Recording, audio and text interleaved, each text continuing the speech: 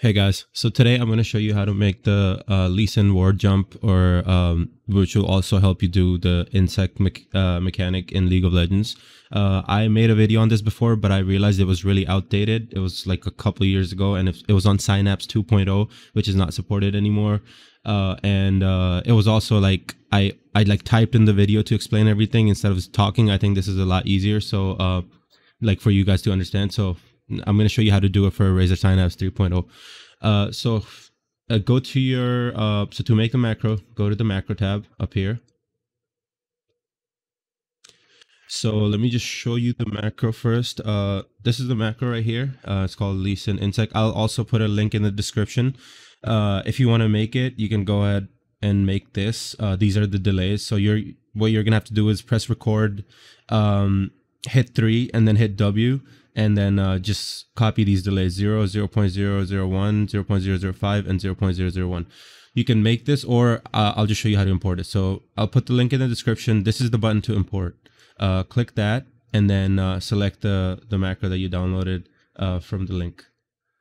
And then it should show up over here. For me, it showed up as 1 because I already had it. So this is your macro. Then to equip it, go to whichever device you want to use the macro in. So I like it on my mouse, so I'll go on my mouse. This is the button that I prefer. Click on that button, or whichever button you prefer. Go to the macro tab on the side and select Leesin Insect. And then this playback option, just leave it as play once, because you only need to play once when you click it.